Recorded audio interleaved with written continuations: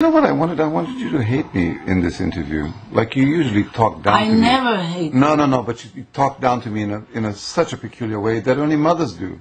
And I love it, and I miss it. And I miss it.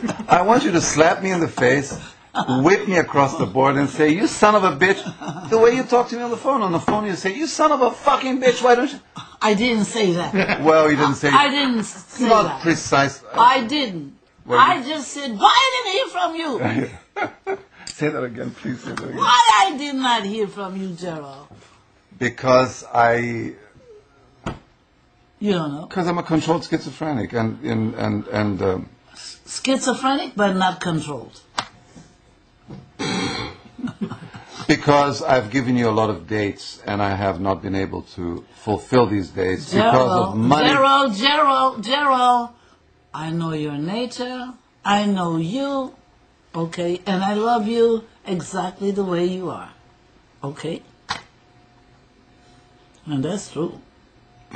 And you know it. Well, in my theater